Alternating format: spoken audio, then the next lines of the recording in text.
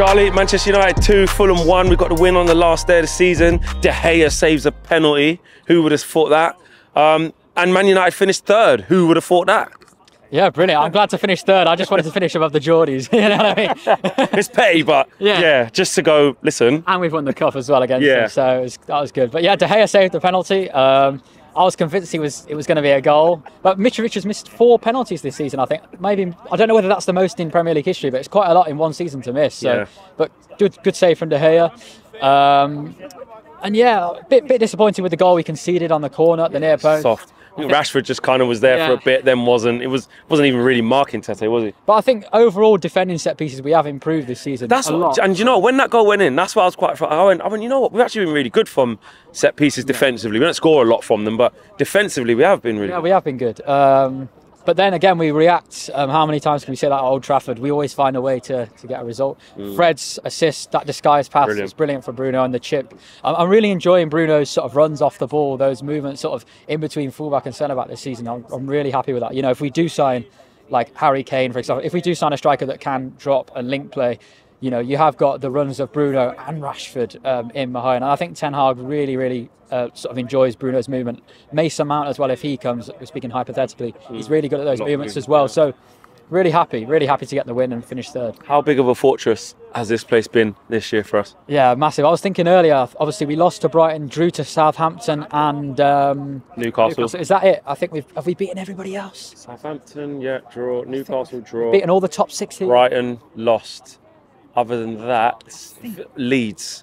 Another draw against Leeds. That is it. Yeah, which was stupid when they had like 3 managers at once. Yeah, they had 3 caretaker. They went 2-0 up. Yeah, that was crazy. But everyone else. So yeah. Yeah, I'm really happy. I think that's a really sort of big improvement. I think away from home, we've still got a long way to go. But making here our fortress is absolutely massive.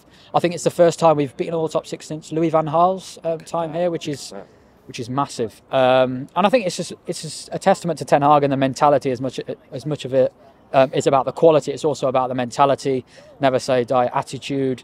And yeah, finish 3rd. Obviously we take on City, obviously we get the win. City lose today. I'm surprised that they rotated so much for next week's game. Did they change their whole... De Bruyne didn't feature, I don't think. Haaland didn't even feature. They had a real makeshift team. They lost 1-0. Surprised with that. Why though? They're taking it seriously, ready? Or you think it's quite a long time for them to not get any rhythm? It is quite a long time. And if you think like the last few games have been pointless for City, so they've had a few games now where it's not really meant anything, and they've rotated a lot, and you know it could come to be a positive thing. They will be fresh, but also it can be a negative thing. And I'm glad Ten Hag today. I was speaking with Cam on the train up. I was saying to Cam, like, I want to see Ten Hag play quite a strong team today. I want to keep the momentum going. And he did. He made 6 changes, but some of the main players who I was saying before the game, I want to see him cotton wool, but he was never going to not play Rashford, not play Casemiro, not play Bruno. Obviously, Varane is the one that can't, but and Shaw because he came off already in the last game, but he still gave a lot of minutes, like you said, to Bruno, and actually it proves why, because we were comfortable for large parts in a bit, but to concede and then could have been 2 down, you know, it was tough at times. Yeah, I'm glad he went strong. I think that's what we needed to do. Keep the momentum going. It wasn't vintage. I think we're going to have to play a lot better. I think Chelsea and today we're giving away too many transitions. I think again against Man City, I think we will be quite compact anyway. Naturally, I think City will dominate the ball.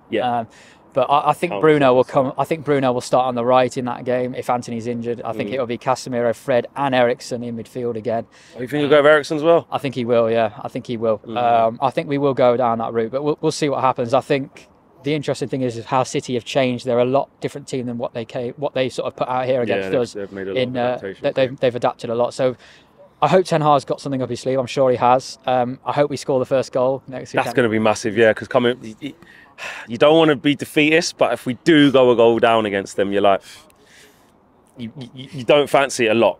Yeah, it isn't the safest way to say it, but scoring first and having something to defend and having something to hold on to definitely can be the way. Exactly. It's going to be interesting to see what he does. I think there's 2 positions up for grabs. I think everything else is set. I think the right winger position, I think Bruno might play. I don't think Sancho is going to start in this type of game. The intensity needed for this. I don't think it. And then you've got the left back and left centre back situation. Do you want Shaw and Varane up against Haaland again? What would you do? I would probably leave Lindelof in there, but I have got a couple of concerns just because of how well Lindelof and Varane have done, but I've got concerns about Lindelof and Varane. Is there enough aggression up against Haaland? And then if you do put Shaw at left centre-back, which would be brilliant, you've then got the issue of left-back.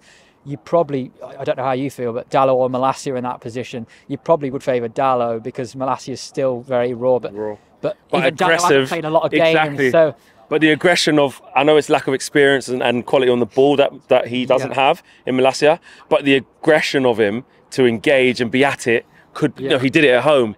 But this is a different ball game. This is a different game. I don't think he'll throw him into this game. No, so I think it will be Lindelof and Varane. Yeah. But it's a nice thing that we've even got these conversations. Yeah. He's got some choice and he can sort of change things. And this is a big testament to Ten Hag again.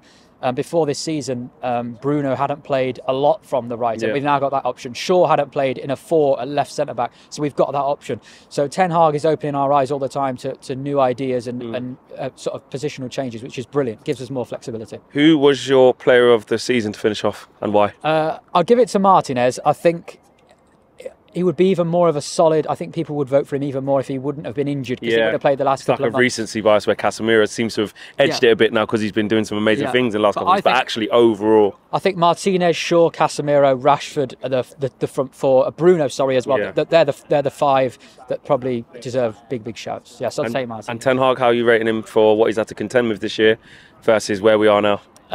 If we don't win the final, I'd give him a 7 out of 10. Yeah. If we win the final, I give him a 9. So I know there's quite a 2 points difference in there, but 2 trophies in your first season is near enough. And who it's against in the final. If we wouldn't have taken big smashings away from home, it probably would have been a 10. If we win the final, but inexcusable then. Credit. Yeah. Cheers, mate. Big up, man. Nice one.